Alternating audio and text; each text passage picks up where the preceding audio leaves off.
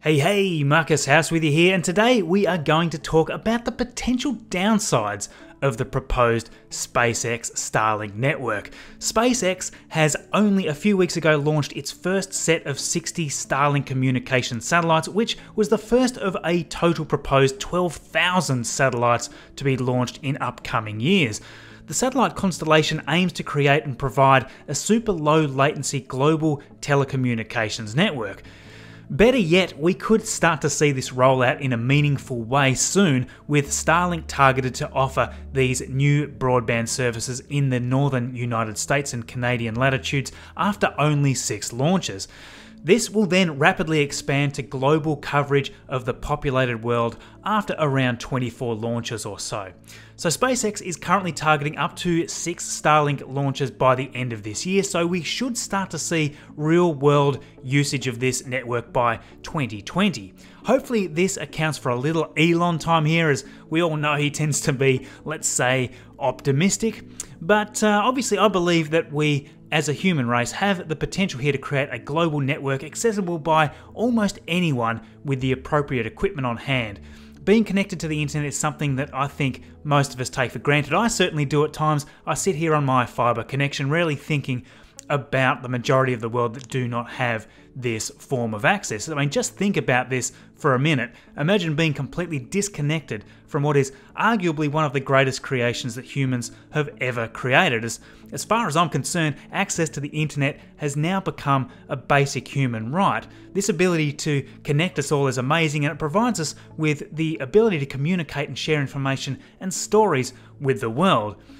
So if we could provide easily affordable education to everyone, no matter what country, if we as a species could connect and help billions of people in remote locations inexpensively access the internet, it's an amazing thing. Now, I've seen a lot of negative comments about the potential downsides. We've seen arguments regarding light pollution, the Kessler effect, fear of Big Brother, but on the flip side, I see a lot more benefits. Elon Musk responded to a number of tweets with people worried about light pollution, and the response from Elon was clear. He said that potentially helping billions of economically disadvantaged people is the greater good. That said, we'll make sure Starlink has no material effect on discoveries in astronomy. We care a great deal about science. I quite enjoyed the debate with Dylan O'Donnell's video here linked in the top right, where he explains the backlash regarding SpaceX's recent Starlink network launch from the perspective of the astronomy community. Now, these are all valid concerns, and we're looking forward to seeing how all this plays out after this initial 60 satellites are all running at the correct altitudes with their solar arrays aligned as intended.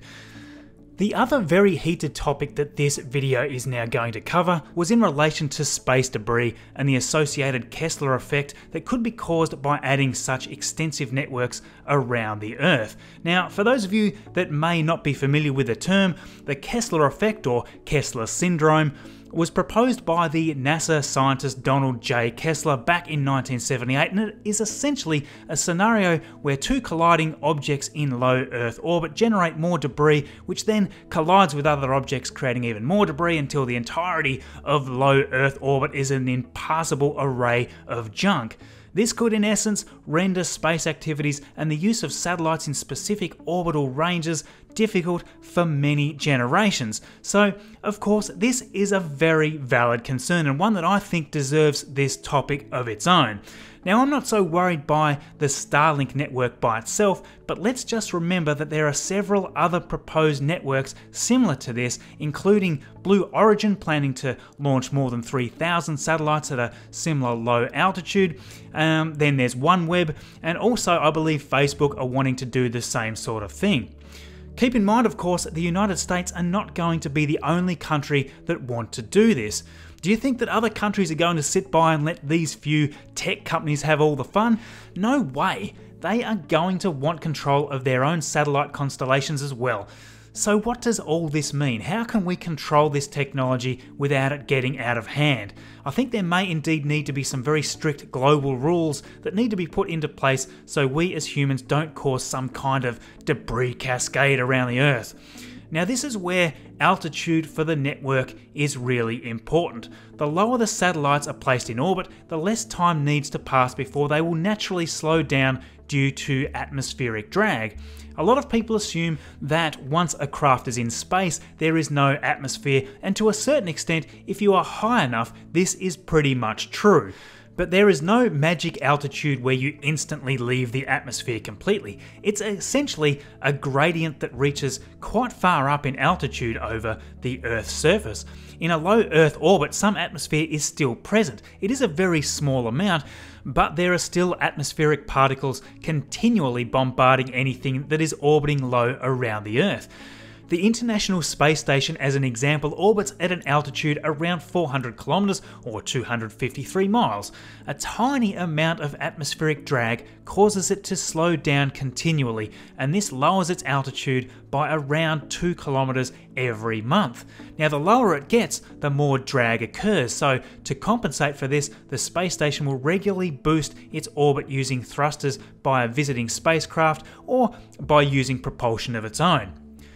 Starlink's initial shell of satellites will orbit at 550 kilometers, higher than the space station by around 150 kilometers or so. There is still, however, some atmospheric drag here as well. Each Starlink satellite is equipped with efficient ion thrusters powered by Krypton, which just happens to be the first spacecraft using this type of propellant. And this is going to allow each of them to raise their orbit, maneuver in space, and then also deorbit that satellite at the end of its useful life. Now, SpaceX claims that these satellites not only meet, but exceed all regulatory and industry standards. Now, this is all well and good, you might say, but what if these things break down and can't deorbit?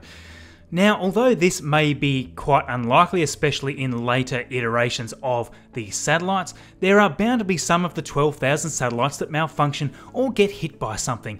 Even in this worst case scenario, they are orbiting at an altitude that is low enough that atmospheric drag will naturally slow the satellites until they burn up in the Earth's atmosphere, and this will happen within only 5 years or so. Now, if we compare this to other higher orbits, it can take hundreds or thousands of years to do the same. A geostationary orbit is much further out, around the 35,700 kilometer mark. Now, this type of orbit is very useful because the time it takes to do one complete orbit of the Earth is exactly 1 day, so for any observer on the ground, the satellite appears fixed in the sky. The problem is that they are so very far away out here, and the time it takes a signal to travel back and forth at the speed of light is quite high. It takes around 1/4 of a second for a trip from one ground station to the satellite and back to another ground station. So for a round trip for two-way communication, this is close to half a second from one Earth station to another and then back again to the first. So it's a long time by today's standards. The other problem with geostationary satellites way up here is that they are a very, very long way from any atmospheric drag. These satellites are basically going to sit up here forever by human standards, so what they've tried to do over the years is just slightly raise the orbits of old satellites to what they call a graveyard orbit. This way, they will not be getting in the way of any other new satellites being placed into that very precise geostationary orbit. So all these vessels being pushed into these graveyard orbits are simply going to continue accumulating until we stop putting them there or spending a huge amount of resources trying to remove them. At this altitude, it's extremely energy intensive to either deorbit them or even pushing them way out into an orbit around the sun. Now, SpaceX's target altitude of 550 kilometers for this initial phase places the satellites above the International Space Station, but well below the Iridium satellites, which sit up above 750 kilometers in altitude.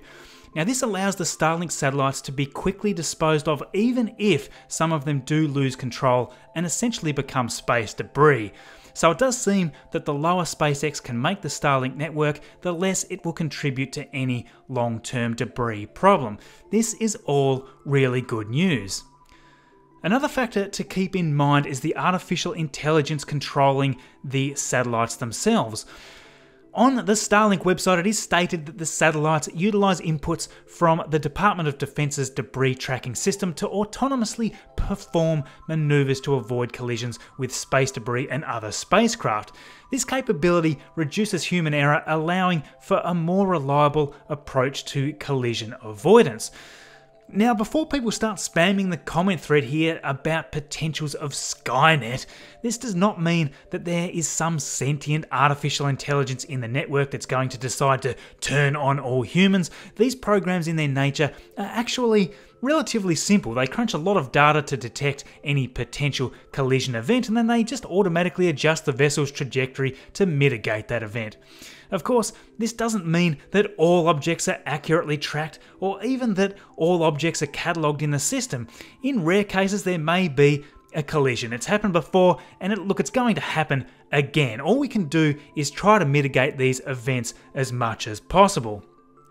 Another thing to try and keep in mind is that the distances we are talking about here are really massive. The surface area of the Earth, as an example, is roughly 510 million square kilometers. So let's, as an exercise, just randomly divide this area by 12,000 satellites. If we evenly spaced all 12,000 across the entire planet's surface, that would mean each satellite is allocated roughly 42,500 square kilometers.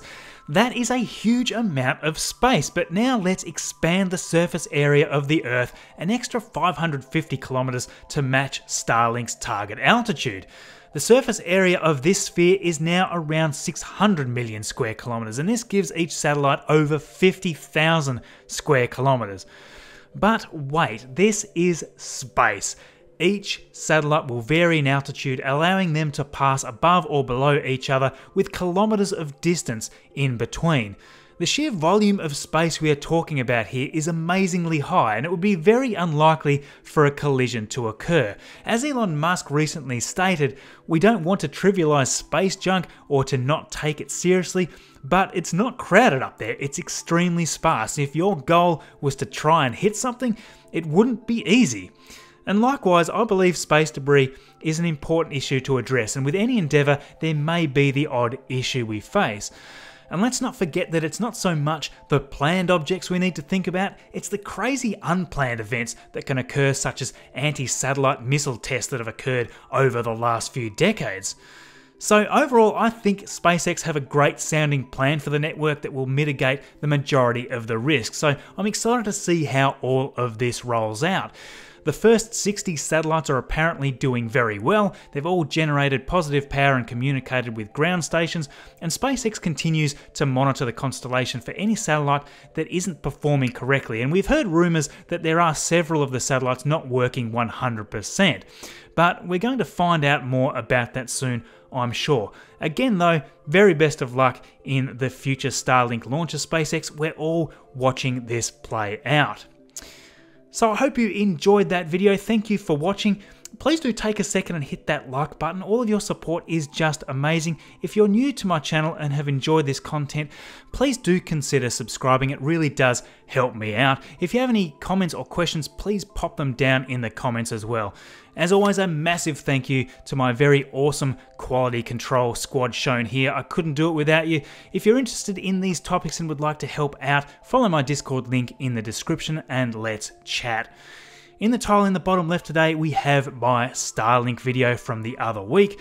In the top right is my latest video, and in the bottom right, a video that YouTube has selected from my channel just for you. Thanks again for watching, and we'll see you all in the next video.